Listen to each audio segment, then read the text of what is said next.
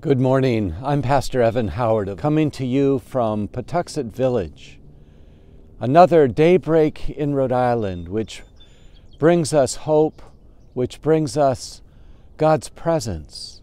Isaiah chapter 26, verse 3 says, "Thou wilt keep those in perfect peace, whose minds are stayed on Thee, who trust in Thee."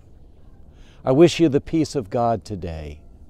We all know the word shalom, which is translated peace. What is the peace of God? It's not just the absence of conflict. It's the presence of wholeness, of well-being in body, mind, and spirit. Just as you see the surface of the water behind me, it's very calm this morning, but sometimes it's rough, just like the issues that we're dealing with in our lives, the challenges, the various problems. But below the surface, the deeper you go, the more peaceful it always is.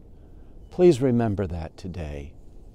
If you're dealing with anything in your life which causes you turmoil, invite the Lord deeper into your heart. Ask what you need to do, how you need to think, how you need to open yourself to more of God's peace and presence. And you will find the answers to whatever the problems are you're facing. God bless you and make it a great day. Amen.